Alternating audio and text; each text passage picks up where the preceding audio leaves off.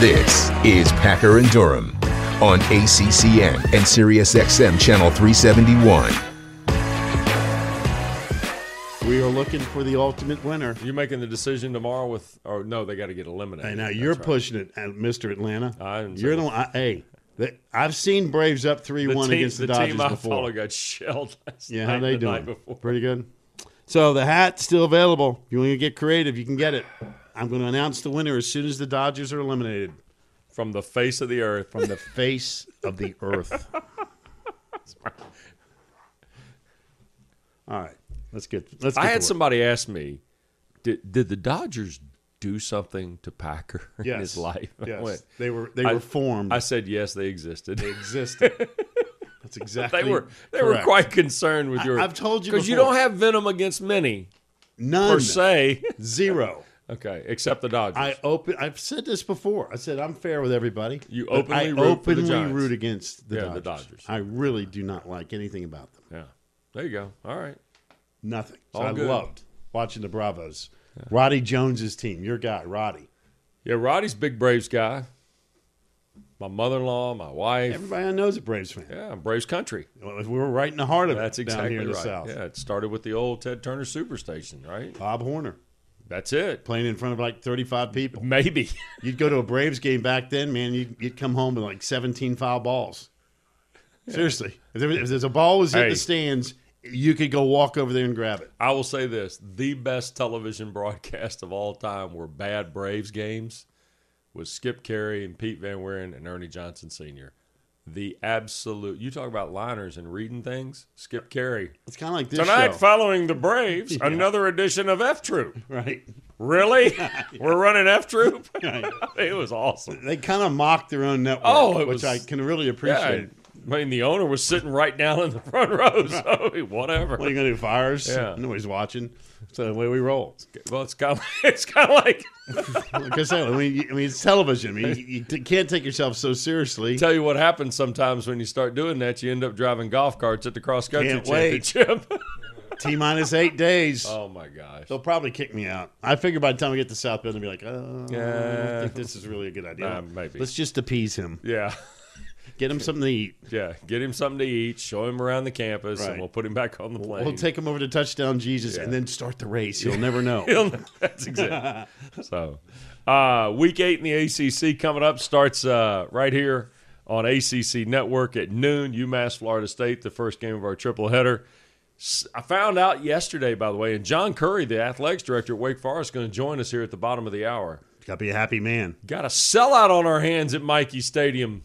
Oh, it's a big game now. I'm telling you, and if you're a Wake fan and you've never been it's the best. To West Point, it is stunningly beautiful. It's this time of year? It's an incredible place just to walk around, the tradition, the history, and what that place means. And it's a great road trip, first of all. It's a beautiful place. And when you sit in a stadium and look around, and if the trees are changing, I'm assuming they are, mid to late October, it will be stunningly beautiful. And I can't imagine a better road trip, quite frankly, this time of the year. Go up there and play Army. Great. In December, it's gorgeous. I mean, let alone October. Well, we go up, the Army-Navy game, which is my favorite game in college football, to be honest with you, what it really, truly stands for. It's in New York this year. Yeah. 20-year anniversary. MetLife, Yeah. So, normally it's in Philly, which I love Philly. Why? Because the hotel they stick us in, it's right across the street from Terminal Market, which means Amish Bakery for breakfast, to Nick's for lunch, and then you just kind of do the rotation, right? I love Philadelphia. But it'll be in New York this year. But for anybody if you're a Wake Forest fan, seriously, and have never been, and you're thinking about it, go. Seriously, just go. And number one, I think the game will be good. And number two, you will just be blown away by West Point. It is sensational. Yeah. Fantastic. Really a great environment, and that starts the weekend schedule. It feels like, though, and we've got a couple games. We touched on this briefly the other day. Here's the full slate, by the way. Wake on the road at Army, UMass, Florida State. Those are the noon games. Syracuse, Virginia Tech. Clemson at Pitt is the headliner nationally at 3:30 in terms of ACC play. Boston College is at Louisville. 4 o'clock, and then NC State's at Miami, Georgia Tech, Virginia, late night in primetime, presented by Geico here on ACC Network. We spoke about this with BC, Louisville, Syracuse, Virginia Tech. Kind of crossroads games? How's your season going? It kind of goes back to the theory that you talked about last year. With all the things going through, at what point would somebody tap out? You worry about where maybe some of this could fall. You don't know. I mean, I talked to Jeff Hafley and Frank Signetti and Tim Lukabu yesterday in preparation for Saturday's game. They're excited to kind of keep the thing going despite they're pumped about where their program is. They're pumped about the attitude and the approach, and they know that it was 33-7 last Saturday night, but was it really 33-7? You know, I mean, NC State had 3 or 4 breakaways. Okay. I mean, last time I checked, it's still 33-7. I understand. I'm just telling you what they said. They felt like they maybe had more in it except for 3 or 4 snaps and plays that broke off and changed the game. To a degree, they're right. To a degree, NC State deserves a lot of credit for being a 3-way football team, offense, defense, special teams. Yeah, I mean, we play 60 minutes, not 30. I understand. So there's where that is with BC. Louisville comes off the disappointment, a bye week, the loss to Virginia where they had the lead. Cavaliers make the comeback. Then you go to Blacksburg. I think there's more dire straits in Blacksburg than Louisville. Okay. Because I'm with you on BC still being upbeat with what they are building. Correct. And this is part of the stepping stone with Louisville. And in some respects, with Coach Satt, same deal. I mean, they've got to be completely bummed out with how they did not finish the Virginia And a bye game. week on the back of it. Right, so they've had 2 weeks to let that simmer, that fourth quarter simmer with Virginia coming in there and Brendan Armstrong throwing it all over the yard. I think it's a different deal in Blacksburg. I do. The Hokies have had back-to-back weeks at home. Here we go again. At home, LL. Front-loaded schedule. What started off with a bang with Virginia is now kind of whimpered into late October. And offensively, they're still struggling, right? Defensively, the defense is hanging in there, doing their best job they can. Offense is still not sure what it is. Syracuse has now had 3 straight LLL that could have been WWW. I mean, literally a play, a call, one executed, anything. Correct. Is the difference in the game. I get a sense that the loser in Blacksburg is a loser-leave-town match. I really do think it's kind of a breaking point for the loser of that game, in my opinion. Well, we'll find out. But Virginia Tech in particular, because everything has been front-loaded with home games. It was all about the quick start. They got it against North Carolina. You're thinking, oh, my goodness, couldn't have scripted a better start for Justin Fuente. All of a sudden, you had the hiccup at West Virginia. You couldn't score in the red zone. You're there all day. Had a chance even late. Thing falls apart. But, man alive, the last 2 weeks were killers. Yep. Notre Dame, you got to close. I've emphasized that to the point when the Hokie fans are sick of me saying it, but it's the truth. And Pitt just came in there and bloodied your nose. That was a hangover from Notre Dame. I'm not taking anything away from Pitt. Their defense played great. But, man, Wes, when that schedule popped up, you knew that they had to get into November kind of with a lead, right? Yep. And here they are at 3 and stinking 3. And taking on a Syracuse team that I think is more upbeat about what they're doing than where the Hokies kind of find themselves right now. I agree with that. Totally agree. And I think Virginia Tech, and here it is, there's the back end of the schedule. And for the final 5 on the road after Saturday, and you see in Atlanta, at BC, at Miami, at Virginia to finish.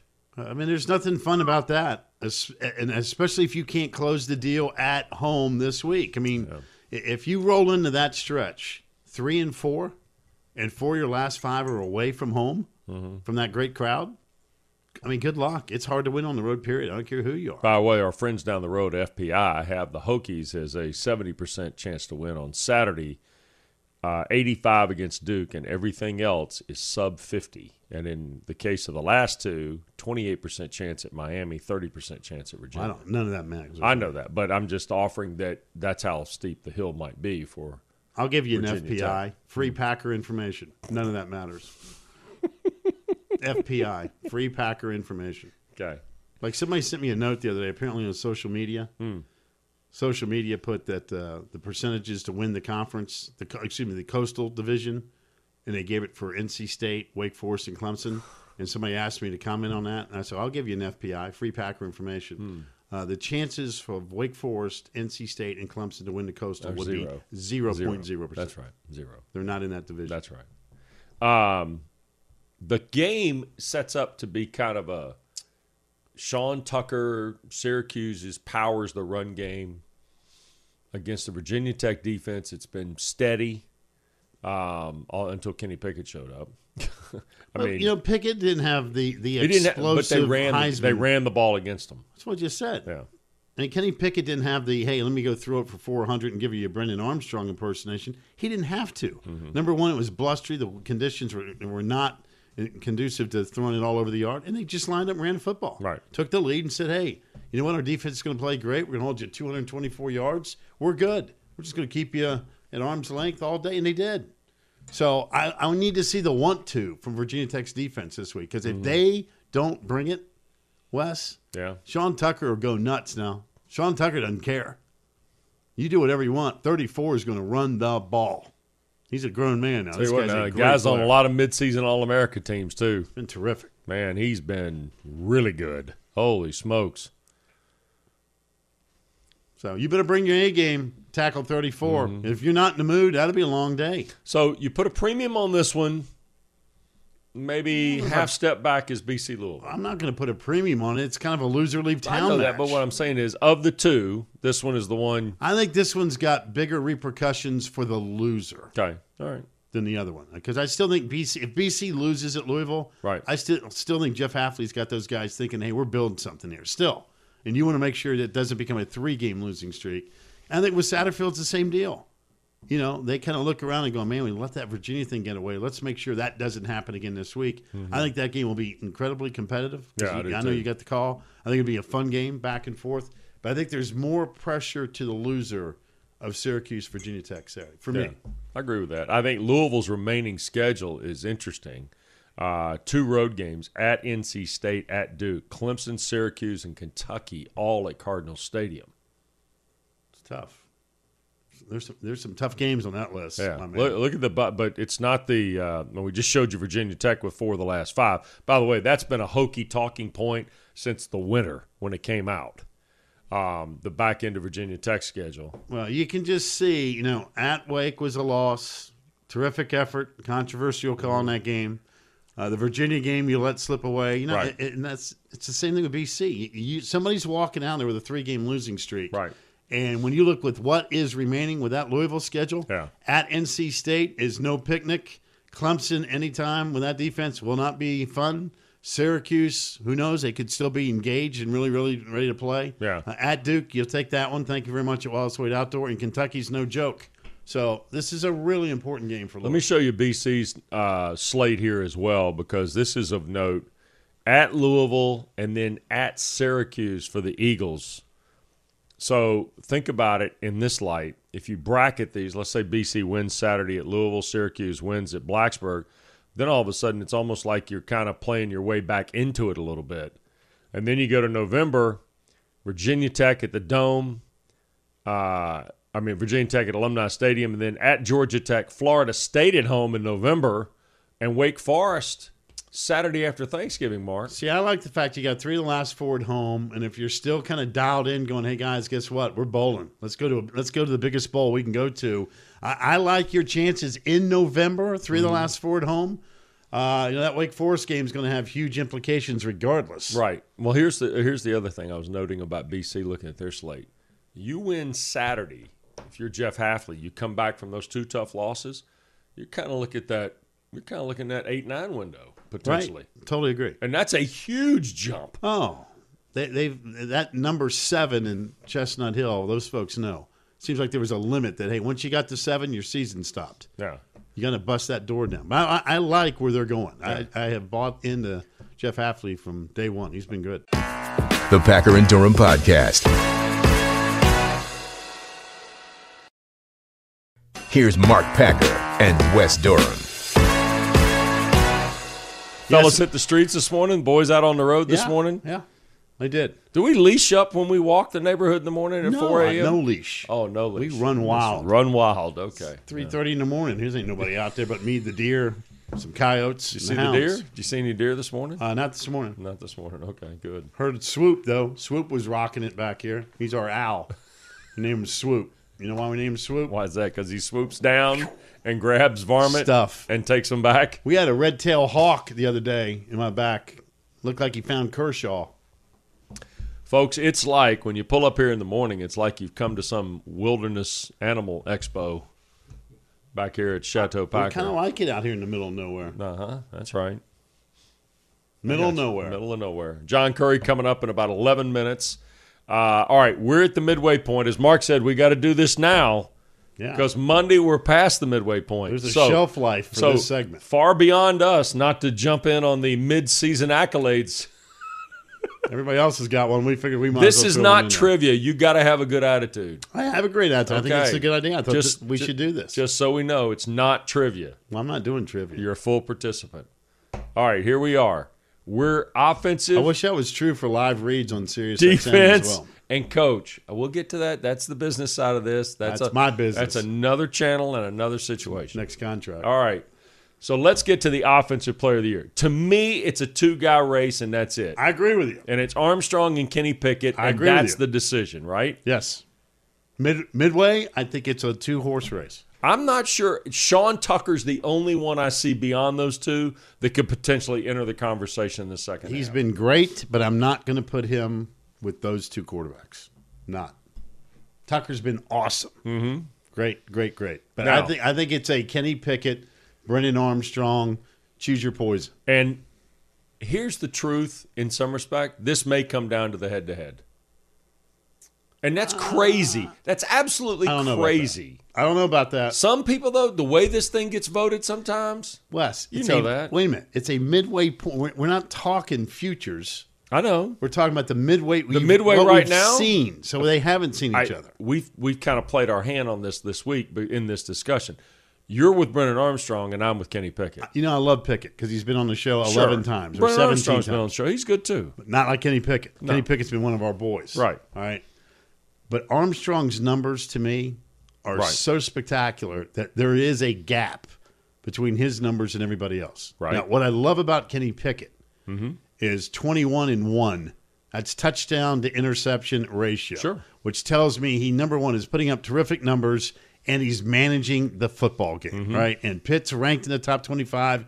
Virginia is not.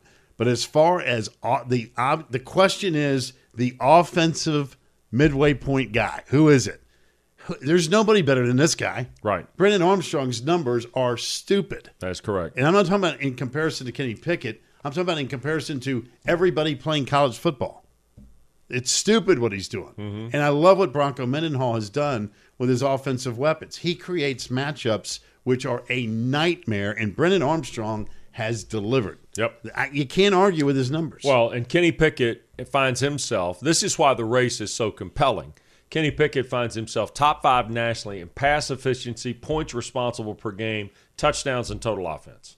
He's throwing it for 81 more yards per game than Kenny Pickett, who's been great. But I do think it's a 1-1A debate. It is. I don't know. We'll have to go back in the 30-odd years that they've had people vote for this.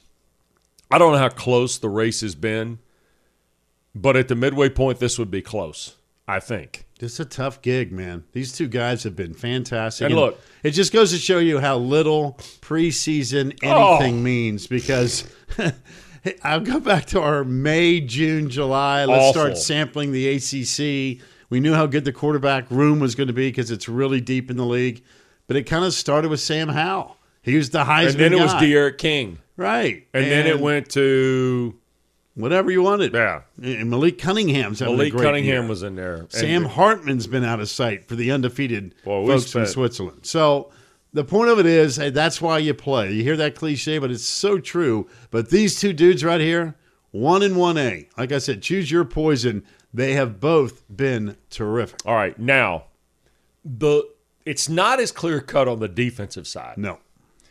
And the interesting thing about the defensive side is you got to identify and then process here. It's not just say, well, that guy's good, and that guy's good, and there's 3 guys. You have to identify 3 levels, 3 different kinds of players, okay? You got a defensive end, you got a Mike linebacker, and you got a space linebacker, guy that plays in space. In essence, you've created 3. Now, there may be more. There's a defensive end of another school that could very well get into this who's on some midseason All-America teams. But let's start with Jermaine Johnson at Florida State, because one of the stats that we talked about through the summer and into the early part of the season was Florida State had 10 sacks all of last year. Well, at the midway point, this guy's got 7. He's got 7 of them. And he's been sensational. He's been really good, in fact. Jermaine Johnson has got to be in the conversation. I'm not going to go with him, but he's going to be on the short list. I understand that. All right? Okay. Going to be on the short list. Now, so he's a defensive end. I'm not telling you Cody Roscoe can't be on this list. I think Cody Roscoe's made some midseason All-America teams at Syracuse. Yep. He's having whale of a year. He's a guy that I think could emerge. This race is much more involved than the offensive race at this juncture. Yeah, this is kind of choose your flavor. Right.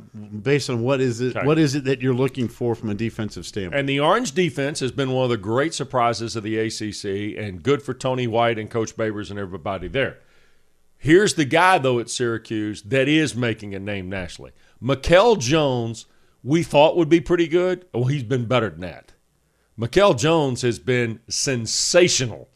Top 10 in FBS in solo tackles per game, Mark. It's my pick here. This is where I'm going to go. Midway point, it could certainly change in the second half. But, man, he's been so consistently good, Wes. Every week he puts up numbers. And, he's second in the ACC in tackles. He's 8th in tackles for loss.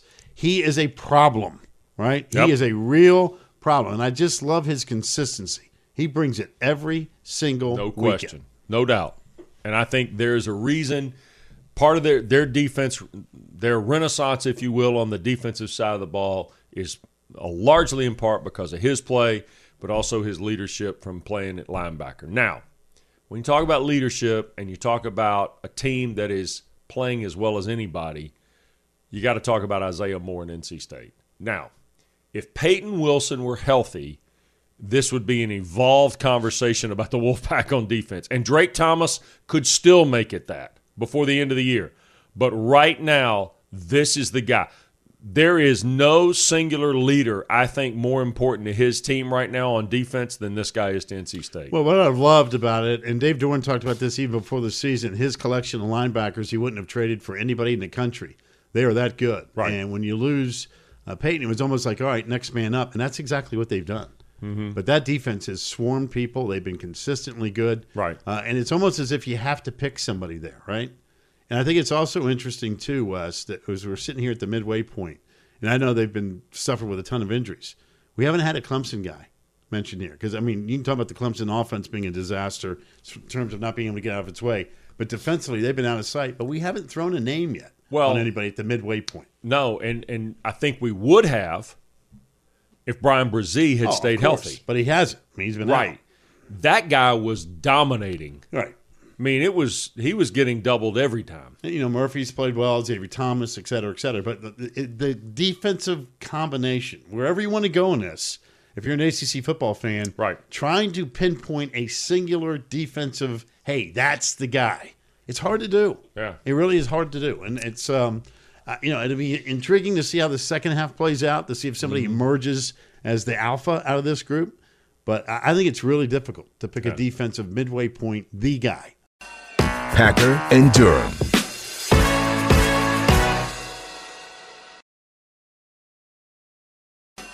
This is the Packer and Durham podcast. Packer and Durham on a beautiful, crisp Thursday morning in October. Emerson celebrating her big birthday. Happy birthday, Emmy. The Swiss about ready to go up to West Point. Okay, here we go. I'm telling you, Wake Forest fans, if you haven't got a ticket, you need to make this You can't trip. get one. It's sold out. You can get tickets. Can we get some sort of official reaction from the director of athletics about you and the Swiss at this point? Sure. It's once a week as John Curry joins us from Winston-Salem. John, good morning. It's great to have you here as always. Thank you for your time. We appreciate Good morning, it. men. And before I start, I got to give a shout out to my mom. You know, Pac, she's only about 3 miles from where you are. So, hi, Mom. Attaboy, John. Way to go. By the way, before Wes asks a really important question, I got to tell you, I'm parched. You got anything to drink up there? My God. You got anything to drink? I'm parched. I highly recommend Deacon Brew. And you can go down to your local Lowe's Foods grocery store. You can pick up some Deacon Brew from R&D Brewery. It's been a great hit this year. Attaboy. Light Way to and go. fresh. I'll tell you what. If there's not a 6-pack delivered to the basement so we could showcase that here in the studio, shame on you. There's not sponsored. We're going to have ADs sending us things. I mean, we got Boston College sent us some red bandana brew the other day. I mean, we got that up the top shelf right there. Yeah, Top we got shelf. red bandana brew here. I mean, Pat's good, but I think we had Deacon Brew before he had red bandana brew. But I assure you that my man Rhett Hobart is ready to ship you we're not going to send you a 6-pack pack. We're going to send you a 12-pack. I tell you what, it says, you know what, when you're ranked 16th, just send the whole pallet. All right. John, personal delivery. There you go. That's it. Before we get to the Deacons' march on the Hudson River this weekend, let me ask you, can we get some sort of official reaction from the Wake Forest University Athletics Department about Pac's continued use of the Swiss when talking about the Deacons? Well, we'd have to bring in Vanessa Connect from our women's golf team, who is Swiss and played great down at Chapel Hill last week.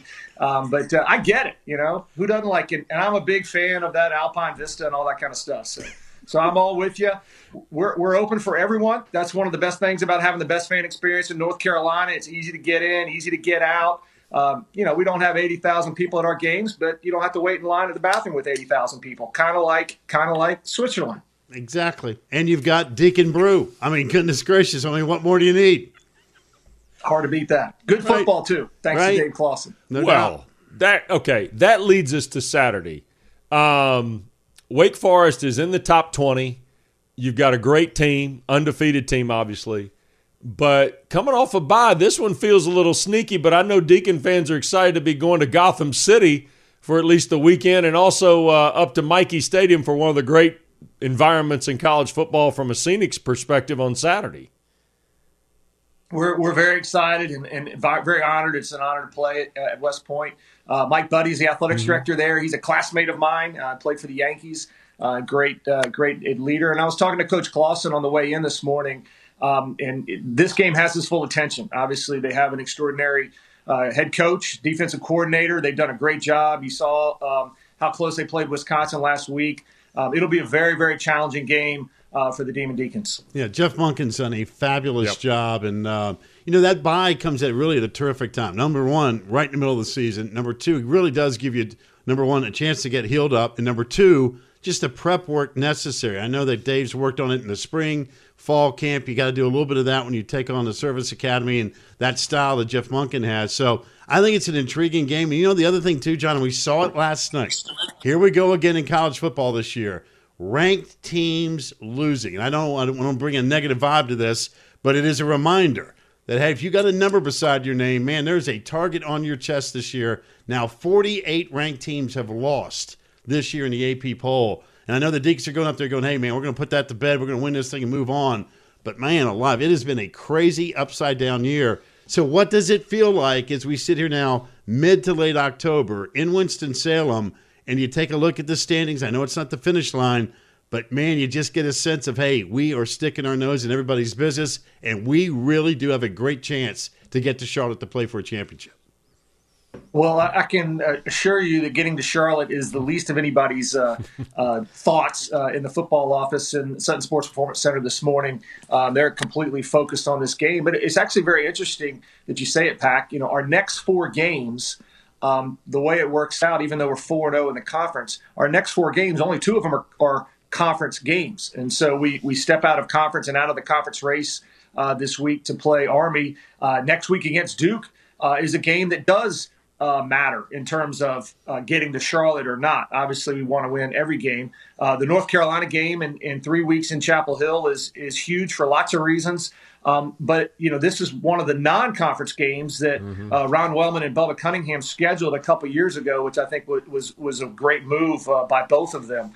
So now, with that stretch, Duke, North Carolina, and NC State, 3 games in a row, for guys like the three of us who grew up around here, you know what that means. That's the Big Four championship. Yep. And, going back, I remember when Mack Brown came to Chapel Hill. I remember him talking to Woody. Wes, you remember what he used to say? Woody, we got to win the state championship before we can win the conference championship. That's right? it. And yeah. So Mack Brown used to talk about that. That's really important. So this stretch right now, the next 4 games, obviously starting with this weekend against Army and then 2 games in Winston-Salem and 1 game at Chapel Hill. It's great for the Demon Deacon Nation. It's great for the state of North Carolina, and it's great for Winston-Salem. John, this comes in a season that your coach talked about in the summer to Mark and I. We've referred to it dozens of times as being potentially the most exciting and the most competitive college football season we've seen in a while. For a school like Wake Forest, one of the smaller FBS enrollments, certainly one of the smallest Power 5 enrollments, what do we glean from this from an administrative side, though? What are you seeing here that makes this different? Is it the super seniors, which Wake has several of? Is it the transfer portal, a combination of both? Well, it's really a lot of different things, Wes. But, seasons like this, Dave Clawson is in his 8th year at Wake Forest. Mm-hmm. And if you look back at Wake Forest histories, we've had some great moments over time. And if you look at this century, Wake Forest is 44-20 against the schools in the state of North Carolina. We're 30-20 against the other Big Four schools. But the success that Dave Clawson has brought to Wake Forest, certainly he is the key to all of that, and he is the engine, so to speak, and the mastermind behind it. But there's also been a really significant investment in football at Wake Forest over the last 8 years. If you think about the Sutton Sports Performance Center, the incredible things Bob McCrary, who himself came to Wake Forest on a football scholarship 60 years ago, all those things, Dr. Hatch's leadership. Our new president, Dr. Susan Wente, has been extraordinary in her leadership. Our board of trustees, all together, it's worked to put Wake Forest in a position where we not only have a program that can have a special year, and we've had a special first half of the year, but is also a program that can be a consistent winner and be a sustainable program. And with the facilities, the support, the incredible faculty we have, all those kind of things add together. It's lost on a lot of folks that we've had about 80% of our students each game, or for 2 of our 4 games, 80% of our students have been in the game. Mm-hmm. How many schools in the country, other than maybe the Service Academy, have 80% of its student body all on site at the football game at the same time? It's a pretty incredible combination of factors that is propelling our program forward. John, you know what, though? As somebody who grew up in Winston-Salem, and Wake's been close to our family, needless to say, since dirt.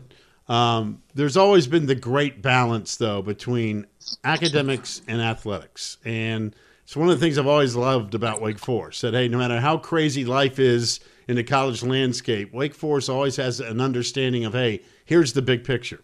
And we're sitting here talking about a team ranked 16th in football. We're getting ready to get started in a hoop season. Your Olympic sports are doing great. What you're doing in the classroom, quite frankly, is even more important than all of this. That 96% graduation rate, you can't just go ahead and say, oh, yeah, that's a given. That's something that needs to be bragged upon. To me, it's one of the things that separates the ACC from everybody else. The balance of athletics and academics is important, and it's a mainstay in this conference. There's no question, but it's not a hindrance to success. Our coaches at Wake Forest, whether Dave Clawson or Kim Llewellyn or Bobby Muse or Tony DeLuz, they all use that as an accelerator towards success. And the opportunities to come to a top 30 university, to be taught by world-class faculty and small classroom sizes, and from an athletic perspective, you've been to campus and seen the investment. All of our athletic facilities are right on campus. There's not getting in your car to drive 10 minutes to the golf course or drive across or get on a bus to go to football practice. It's all right here. Our soccer stadium, Spry Soccer Stadium, which hosts the most number of college soccer fans in the country in 2019, and we'll have another great fan attendance this year. We got a great game against on the ACC Network Extra tonight for women's soccer. But those facilities are right on campus, and that's a huge advantage. And then you take the graduate offerings at Wake Forest, including our business school. So if you watch our game on Saturday, you'll see 2 starting offensive linemen, Michael Juergens, our center, and Zach Tom, who's a Campbell Trophy semifinalist. They're both already graduated from Wake Forest. They're enrolled in the MBA program at Wake Forest right now. So you talk about a college athlete extracting full value out of the opportunity that comes from college athletics. The student athletes at Wake Forest across our 18 sports are doing that. All right. Here's one thing, by the way. This trip to New York in October, I'm going to say timely for Wake fans and alums, but I'm going to say from a athletic development perspective, probably a good time to go to New York City and brush up against the pockets of some of those big Wake grads, huh? Obviously, we got tons of alums and fans and parents in the tri-state area. In fact, I was told this week that there's a ferry that goes from Manhattan, New York, up to West Point, and there was one originally scheduled, and apparently they've had to book 3 more with like 250 people a boat because of all the Wake fans in the area that want to get up to Mikey Stadium and see the Deacs play. Is Stuart Mandel aware of that Wake Forest apparently bringing more than 37 people to a road trip? Yeah. Just saying. Yeah. I do want to. I did hear from a couple of Wake fans who were concerned about Stuart's comment a few weeks ago, and it's obviously Stuart respects the Deacs, and we look back at even going to New York 2 years ago to play Michigan State. 3.8 million people watched Wake Forest play football that day. We had over 10,000 Wake Forest alums and fans who were at that game. Our friend Eric Palms at the Orange Bowl, continues to talk about the 25,000 Wake Forest fans.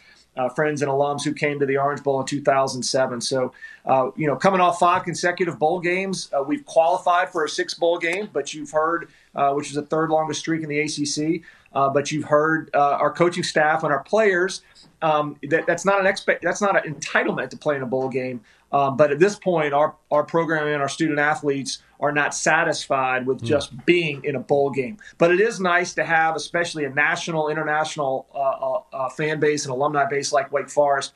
It is nice to be able to think about every year, hey, we got to save a little time in that holiday calendar to make sure we can get to wherever the Deacs are playing. Hence the Swiss. Everybody welcomes them. I'm just telling you, it's a perfect fit. It's a perfect tag. We speak multiple languages, That's it. Southern English, Northern English, you name it. John, parting thought here very quickly. Again, administrative perspective, if nothing else. A week from tomorrow at South Bend, Indiana, the ACC is going to stage its cross-country championships. And I don't know if you know this, but 8 days ago, the commissioner named Mark Packer as the driver of the Rabbit. Yeah, and John's laughing for some reason. And by the way, it's not. He called me the Rabbit, and we've called it the Pac-Mobile. Yeah, it's really the Chariot of Champions. Chariot of Champions. So I like that. Any concern about Packer being involved in an ACC championship from an official capacity on your behalf? No, I think it's great. And one of the things you need to keep in mind that ACC universities are on the leading edge of medical care and emergency management, right? So, I'm sure our friends at Notre Dame have a great EAP, emergency action plan. They got AEDs. They probably got a chopper there for you, Pack, if you need it. So, we could bring you right down here to Atrium Wake Forest Health for the trauma center, take care of you, get you patched up, get you right back on the air. You know what? I don't need no stinking medical help. I just need some Deacon Brew in the cooler, riding shotgun. Wait a second. Now we're going to have, I can see Curry involved. Cargan's going to send Tuffy Lager, whatever it is, over. I mean, we're going to have a whole – Pat Kraft's already sent Red Bandana. Hey, you know what? I bring everybody together. This crazy idea is turning into absolutely a brilliant plan. All right. Chariot of Champions. Hey – That's John, the beauty of college athletics. It is, yes. Together. We all come together. That's right. There you go. Great to see you. Be well. Safe travels to the Hudson River Valley. Good luck.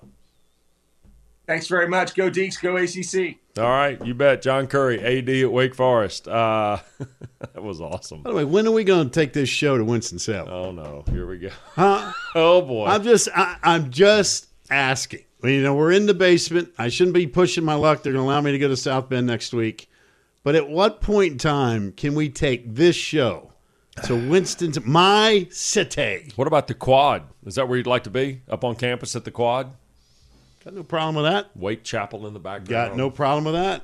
Well, I feel smarter going on the Let me tell you something. You know where I went to school, kindergarten? Wake Forest University. Swear to God. They still have that? I don't have any idea. We need to find Wake that out. Chapel. Probably had to close that not my long kindergarten after. class was right beside Wake Chapel. And I would walk every day from that classroom down the street to Billy's office. Did you go by the little snack shop at the bottom of the dorm? Yes. Yeah, that place was awesome. Little Deacon shop. Right. Oh, man. I think it was SHOPPE, wasn't it? Yes. Yeah, there we go. Here's Mark Packer and Wes Durham. Packer and Durham. Yeah. That'd be Chester and Fuller, sound asleep. Yeah. Otto is excited.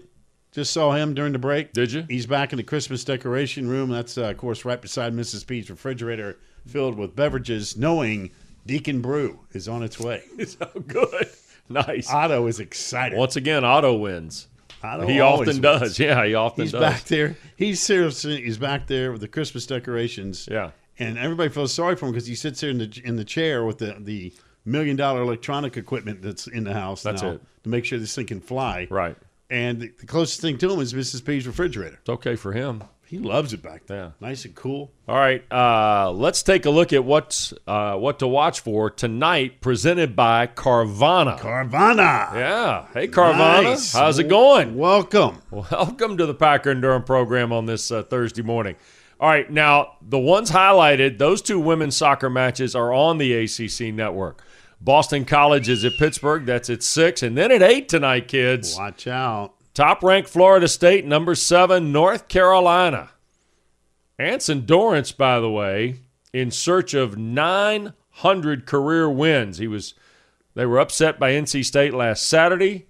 Noles have won 3 of the last 4 over the heels, including the 2018 title match. Florida State is the only unbeaten, untied team in the country. They have had some epic matches. Yep. That will be good stuff tonight. So we're looking forward to 1 versus 7 tonight at 8 o'clock in women's soccer on ACC Network. There is a full slate of action as well. John Curry, good enough to mention at Spry Soccer Stadium, 7 o'clock tonight, a little Big Four action with NC State and Wake Forest. Louisville is at number 2, Virginia. Cavaliers have had another good year. Miami at Virginia Tech. Syracuse at Clemson. And number 15 Notre Dame Pack is in Durham to see number 6 Duke. All on the women's soccer slate tonight. And that's what to watch for, brought to you by Carvana. Like it. That Florida State North Carolina thing, that's no joke now. You're talking about some serious talent. Those two have a nice rivalry too. It's good. I had an interesting conversation. You know what I love about? Didn't mean to interrupt. That's you. all right. But you know what I love about that series? North Carolina's kind of like the old school, right? Old money, Like the Yankees. right? And Florida State's had this incredible run. Mm-hmm. You know, they've just been awesome and now dominant. And it's kind of like old school, new school. It's really a cool setup when those two get together. Totally with you. They've played unbelievable matches. I was reminded that in the chronology of soccer history, Florida State's program, as you know, is not that old. Right. I mean, their women's soccer program is less than 25 years old. They have had remarkable success, and you know what North Carolina's been about. So now you take those two at this particular spot in the road, and to think 900 wins for Anson Dorrance? It's a bunch. Gosh. He's been brilliant. It's not like they play 40 matches a year. You either. and I did a deal years ago about ranking the all-time coaches in That's this right. league, regardless of sport, and you had him number 1. I did. Yeah, I did. You start looking back and National championships, ACC titles, wins. I mean, the numbers are stupid. yeah. And Dean Smith once said, we're not a basketball school, we're a women's soccer school. I mean, in some ways, he's right. Coming from that guy Yeah. at that particular time, that's a strong statement. Yeah, you talk about an unbelievable run, and man, a competitive guy too. And that goes back to, remember the conversation we had with him about his relationship with Roy Williams when they were both in school. Mm-hmm. That's the conversation. And I know we talk about long-form program ideas. I'd like to have sit-downs with guys like Anson Dorrance. Well, listen. Because he talked one time about the difference. Remember when he started coaching, he was coaching the men's and the women's teams. Yeah. And he talked about one time, and I was able to hear the interview. I think he did it with my dad, about the difference in coaching the men's team and the difference in coaching the women's team. Not just strategically, but the psychology of the women. The Packer and Durham Podcast. Ms. Holmes, please raise your right hand. She was the darling of Silicon Valley. Magazine cover after magazine cover. But now, accused of massive fraud, she faces decades in prison if convicted and continues to maintain her innocence. This is not fake it till you make it. This was a product that didn't work. I'm Rebecca Jarvis, and for more than 5 years, my team and I have been following the case of Elizabeth Holmes, and we're here to guide you through every development of her trial, from the new evidence presented in court to how the jury might react to her new life. New episodes of The Dropout available Tuesdays wherever you listen to podcasts.